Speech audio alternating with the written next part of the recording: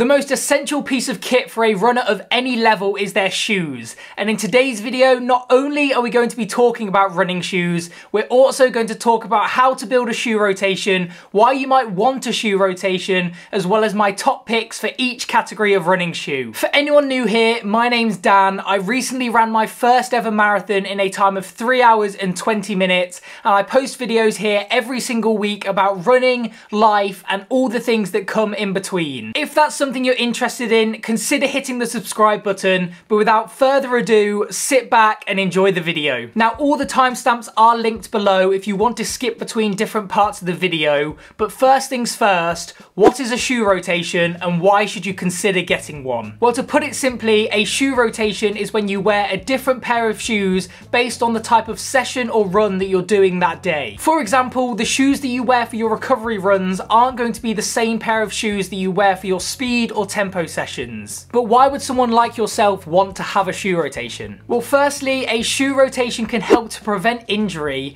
As experts say, running in a shoe which is tailored to the type of session you're doing is actually going to have a much healthier impact on your joints and bones compared to a shoe that isn't. And to second this, running in different shoes can actually help to strengthen your feet. The reason for this is the different soles provide a different level of support for all the major parts of your foot. Having a shoe rotation can also help to improve your running economy and performance simply by wearing the correct pair of shoes for the session that you're doing. For faster paced sessions and races, it's no surprise that the carbon and nylon plated shoes are going to be the first choice for these marginal gains. But on the flip side, a max cushion recovery shoe is going to help keep the impact on your joints and bones to a complete minimum to help your body recover for the hardest sessions to come. And finally, having a running shoe rotation is a great way to keep yourself motivated whilst running and give yourself another excuse to get out the door and try a different pair of shoes. Now, like everything in the 21st century, running shoes don't come cheap,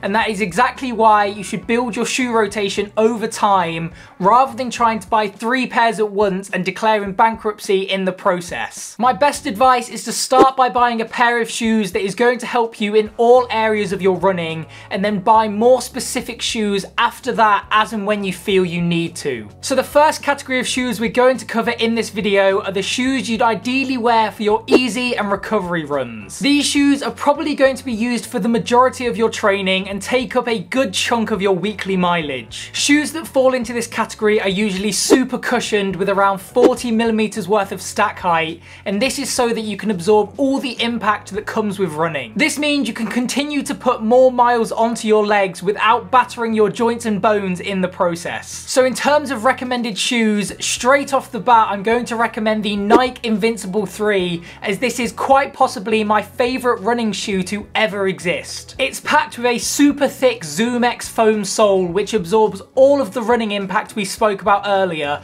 and when I run in these shoes, I genuinely feel like my legs can go forever. Some other notable mentions within this category include the ASICS Novablast 4s, which are pretty much the exact same shoe as the Invincible 3s, but they come at a slightly lower price point. And then on the other end of the spectrum, we have the On Cloudmonster Hypers, which are one of the most cushioned shoes you can currently buy, but they also come with a pretty staggering price point of £210. Right, moving on to shoes that you'd ideally want to be wearing for your speed and tempo sessions. These are all shoes which are going to give you the maximum energy return and help to improve your overall running efficiency. One key factor of near enough every single shoe in this category is they're going to feature either a nylon or a carbon plate within their sole to give you that maximum energy return. This is because the energy used to bend the sole of the shoe is stored within the plate and then propelled back into the runner's foot when the sole of the shoe returns to its original state. Now, my first recommendation for a pair of speed shoes is going to be the Nike Vaporfly 3s,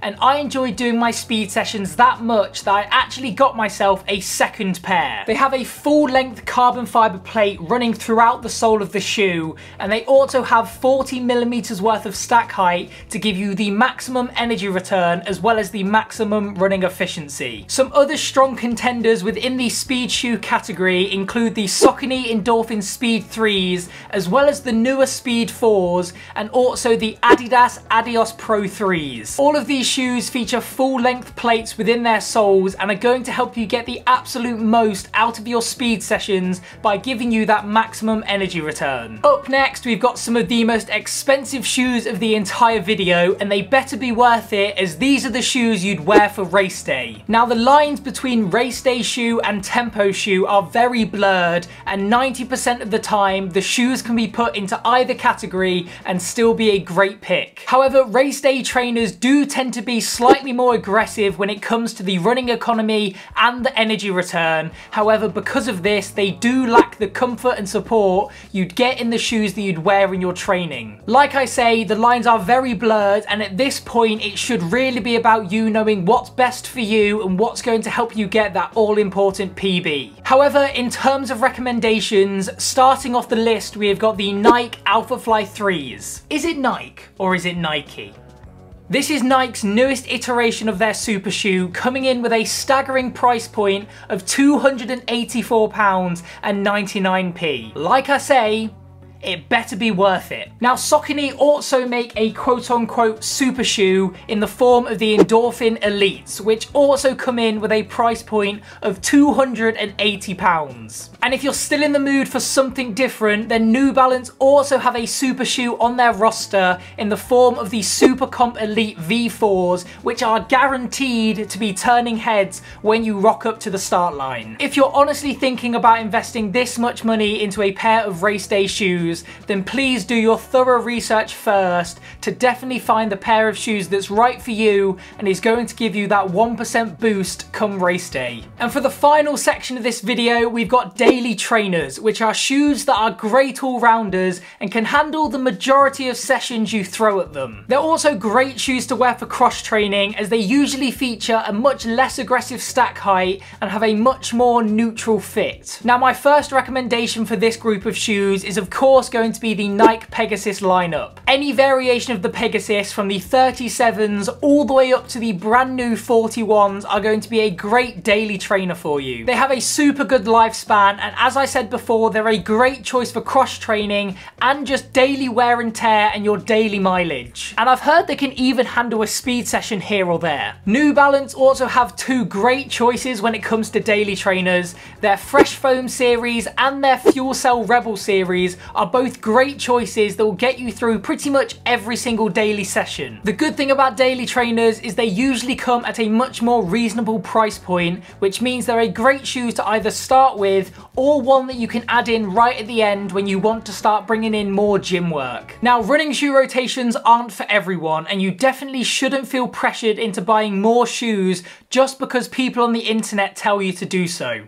Wait, isn't that me? But if you're someone who's looking to set a new PB at your next race or wants to start taking their training more seriously, then having a shoe rotation and the right shoes for your sessions is going to make a massive difference. Take me, for example. I absolutely love my Invincible 3s to the point I used to wear them for every single session with the exception of races. However, the moment I started using the Vaporfly 3s for all my speed and tempo sessions, the sessions instantly started to feel easier, and the time my body needed to recover actually got reduced. And sure, part of this could have been down to the weeks of training I'd done prior, but changing my shoes definitely made a drastic change to how each session felt. Like I said earlier in the video, do your research into finding the pair of shoes that is going to be right for you. And if you've got a local running shop, maybe pop down to get your gait analysed and make sure that it is definitely the right fit for you and you're not going to have any issues with them once you've invested. And while I think about it, let me know in the comments your favourite running shoes for each type of session,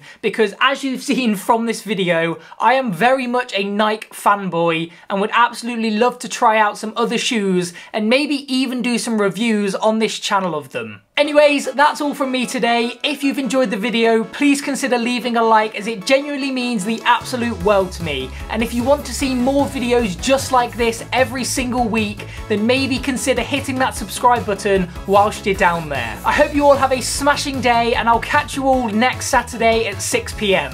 No bad days!